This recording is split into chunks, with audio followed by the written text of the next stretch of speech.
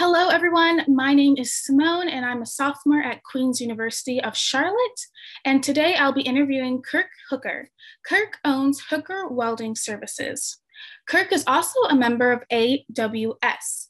AWS stands for American Welding Society.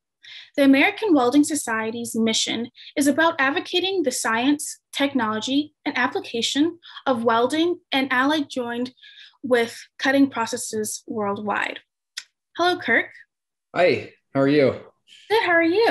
Doing Thank great. you again for agreeing to interview with me today. Sure. So, what initially drew you to this career path? Okay. Well, um, as a welder, I was drawn to commercial diving because of the underwater welding prospect and the excitement of welding underwater. I want to take my skills and the training that I had in welding and learn to weld underwater. So that's kind of how I ended up as a commercial diver slash welder at this point. Wow. What, I guess, experience, or did you have someone that introduced you to underwater welding? Because that's so Um, interesting. This is the first time I ever heard of that. yeah, no, it was kind of just like in the welding career, like early on in my welding training, the idea of welding underwater was always tossed about, and it was always this, kind of like an unimaginable career. And I just through welding, I kept thinking about it, and this was the early days of the internet, and I was able to do some research, and I found a dive school, and Wow. I just kind of went for it. And I signed up and went and took the training in Jacksonville, Florida, and that's been going on 18 years now since I've been. Wow. That's amazing. Could you describe what your typical workday entails? And then what were the first few years in this career like? Well, my typical workday kind of depends. So I do operate Hooker Welding Service, and I also work relatively full time for another company as a commercial diver. So I don't have a typical workday. It's ever changing. If I'm working for myself, Hooker Welding, I work in my shop, or I have a truck and I do mobile welding, a lot of agricultural repair type stuff. Um, as a commercial diver, I work out of mainly in the Midwest. The company I work for is based out of Chicago, Illinois, and we service a lot of industrial facilities like steel mills, power plants, paper mills, hydroelectric dams. We do salvage work. We do a million different things, and each day has always got a different set of projects. So it's ever changing. I can't say that I have a typical work day. Hardly ever. Yes, I understand. At least your workday is busy all the time, so that's all that Yeah, counts. yeah. Staying busy is good for sure. Yes. So, what were the few first years of your career like? Are they different Um, from what you do now, or is it pretty much the same? the first few years in the career were pretty rough. When you're first starting out and you're green and new to the industry, you got to pay your dues, and you gotta you got to take the hard knocks and do the jobs that the senior guys didn't want to do. So I had to prove myself from the bottom up, and it was also hard as a commercial diver. The work is very inconsistent, or it can be, and as a new guy in the industry, you are quite possibly going to be one of the last guys to work. If there's 8 guys that are ready to go to work and they've got more seniority, as a greenhorn, you got less opportunity to go to work because they're going to work the upper guys, if that makes sense. Wow. So the first few years, it can be really tough to get through, and that's honestly a lot of men and women who become commercial divers don't make it in the industry for very long, and that's part of the problem, because the work can be scarce or sporadic, and there's no consistency to it. So Oh, wow. I was fortunate enough to make it, and still continue to do it. So I'm thankful for that. Yes, congratulations. Thank you. You're welcome. What high school courses or college courses have you found to be the most applicable slash important for your occupation? Or what courses do you wish you should have taken? That's a good question. So the number one most important course that I have ever taken would have been my vocational welding class that I took in high school. It was my junior and senior year of high school, and it was for 3 hours a day, and it was split up. Like I think in my junior year was in the afternoon, and senior year it was in the morning. But it was a great opportunity to learn while at high school. I wasn't super book smart, if that makes sense. I'm more of a hands-on type of guy, and I took that class, and I had a great welding instructor who really taught me a lot about welding and life in general. So that easily is the most important class that I took in high school that prepared me. Another one, so after high school, I attended a community college called Ivy Tech State College in Indiana. I got an associate degree in industrial technology. So I learned a lot about industrial settings and stuff like that. Basically, it was geared in a guy to be a maintenance technician in an industrial facility. So what I'm doing now as a diver just falls right in line. Only we do it underwater a lot of times. Sometimes it's not always underwater, but a lot of times it's underwater or on the surface of these industrial facilities.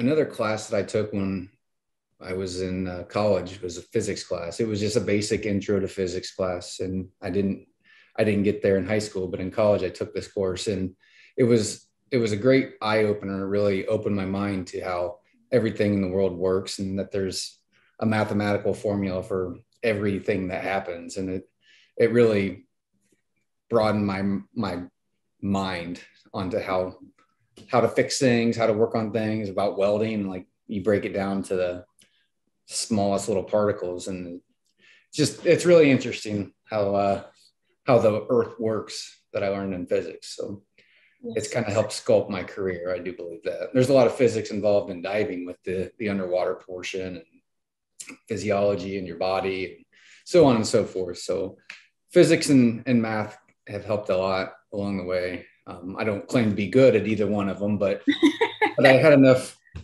courses in it, to get the wheels turning and put it to use in the workforce. Yes, sir. I took a physics course in high school, and I understand it was very challenging, but it was so cool to learn about all the amazing stuff that lies within physics. So sure. That's amazing. Yeah, it is definitely, it's very eye-opening. The formulas and the math involved in it wasn't fun. And I didn't do great at it, but it still expanded the mind, definitely. And hey, look at you today. So something did work. Yeah. Yes. All the pounding that the instructors and the teachers had to do, pounding in my head, it paid off. Sure. Yes, sir. My next question for you is, what part-time jobs, apprenticeships / internships, or extracurricular activities would best prepare one for this occupation? So I will say that I grew up on a farm in Indiana, and that the work ethics that I learned from working on or growing up on a farm really helped lay a foundation for what I'm doing now, even though it's not closely related to commercial diving, or there was some welding involved in it, but growing up on a farm was a big help to get me going, and the work ethics that are involved in that. I also work construction, running heavy equipment and working down in the trenches, putting together storm and sewer pipe and water line. Just any types of construction work that I've done along the way, including welding and doing grain elevator type stuff, has really all kind of come together for my full-time career that I do now as a commercial diver and a welder. As far as an extracurricular activity that I could suggest to somebody who wants to get into this line of work, I guess scuba diving isn't a bad way to get started in it. A person can not go to commercial diving school, but still get a scuba diving certification and find out if it's even something you could do or be open to doing, because working underwater is pretty rigorous, and not everybody can do it. Right. Wow. I have a question. So what dangers or situations do you have to be aware of as you work underwater? with your welding business? I'm just curious. No, that's great. So we do a lot of crazy stuff. I've done the underwater decompression is one of the bigger things you got to watch. Like you got to follow a set of dive tables that the U.S. Navy has developed, and we follow these tables to the strict guidelines because you could get bent. Like if you go underwater and spend too much, if you spend an hour at 100 foot underwater and try to come up to the surface, you're more than likely not going to make it because of the pressures of the water. So you got to learn. That's one of the big dangers is decompression sickness. We do a lot of crazy stuff. Like we'll work in facilities and I'll go underwater into a water intake, and everything we do is surface supplied. So we've got a hose connected to us from the surface, and I've gone 1,800 feet into a tunnel underwater, drop down 20 feet underwater, find the opening and go into this tunnel with a hose, dragging a hose the whole time. So there's dangers involved in that. I've done deepest dive I've done is I've gone to 248 feet underwater, breathing mixed gas, which is a actually, believe it or not, and at depth, when you're diving mixed gas, they lower the oxygen content and you're breathing gas down to 16%. And then instead of the other inert gases that we breathe here on the surface, they replace that with helium. So, and that's at 84% roughly. And those percentages vary according to your depth and the dive plan and everything. But yeah, you got to really be careful when you get into that. And then you have in-water decompression as they're bringing you up in the bell. There's a lot going on to it. That's for sure. Yes, I can tell. Wow. I feel like I'm kind of jabbering about some of that stuff, but I hope it kind of makes sense. No, it makes perfect sense. Thank you so much. What are the benefits of being a member of the AWS? Okay, so I would say the biggest benefits are the connections that I've made in the industry. I get the Welding Journal every month, which is a publication that they put out, and it helps me stay informed on the latest in the industry trends and new technologies and so forth. Another benefit, so I'm connected with the AWS D3.6M. It's a subcommittee on underwater welding and the standards that go along with that. And I was on a project at one point, and the customer was asking about underwater welding below a certain water temperature and if it's prone to cause cracking in the welds. Well, with my connections at the AWS, I was able to go right to the top of the leading experts in the world on underwater welding and get some information pertaining to that. And I was able to, since I got the information, it was a publication that they put out on that particular question that the customer was asking. I was able to relate that to them. And it's nice to be connected with the people in the AWS. And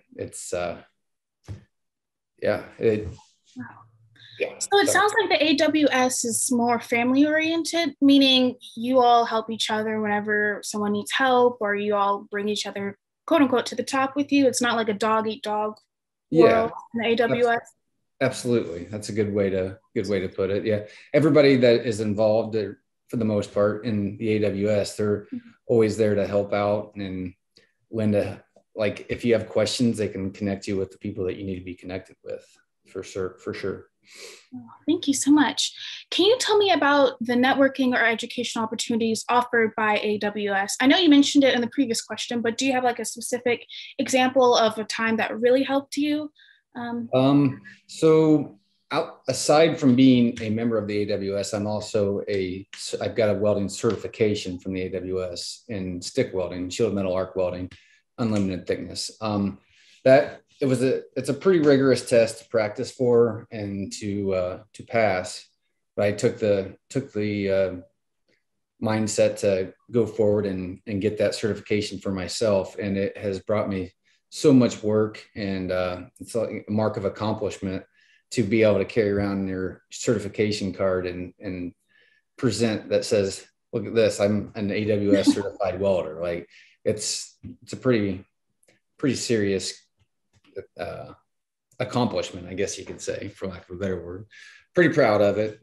It's something that you have to maintain every 6 months and send in maintenance form. And the AWS believes so much in what you do that you need to prove to them every 6 months that you're still putting forth the effort to follow the guidelines and the criteria that they set forth.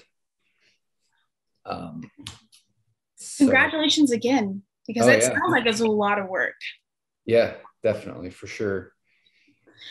What did you find most surprising about this career?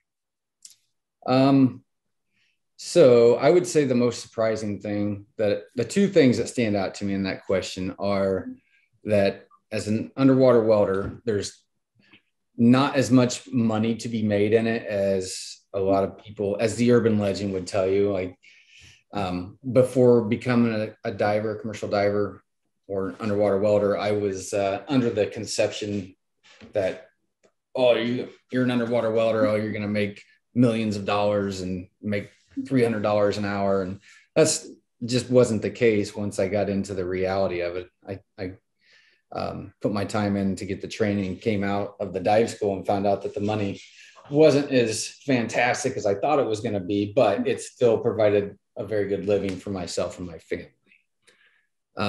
The other thing that I found surprising about, kind of surprising, if you will, is that commercial diving, underwater welding isn't quite as dangerous as also urban legend would lead you to believe. It still has its set of dangers for sure. But I feel like sometimes driving to work is more dangerous than actually working underwater, with traffic, Right. Oh, yes. So it is dangerous, yes, but as long as everything is done correctly, it doesn't have the danger there that everybody thinks. Thank you so much. That was interesting comparison. My last question for you today is there anything else you would like to add or think would help someone considering this occupation? So as far as welding goes, I would highly recommend focusing on getting welding certifications and keeping those welding certifications current. They will constantly lead you to more work and give you a competitive edge over people without a welding certification. And as far as the commercial diving goes, it's something that I don't highly recommend that just everybody go and try to take on as a commercial diver. However, I've been successful with it, and I can't tell somebody not to do it because I've been successful. You know what I mean? Like, right. It's been a school of hard knocks for sure. But if I have, so I would recommend getting certifications, welding certifications, and if possible, get into a local union like the pipe fitters or iron workers, boiler makers, carpenters, pile drivers, something like that. Start an apprenticeship and work your way through the ropes like that. That's something I definitely recommend to people. Okay. Well, thank you so much, Kirk, for taking the time out to interview with me today. And thank you all for joining us. And I hope you learned more about AWS.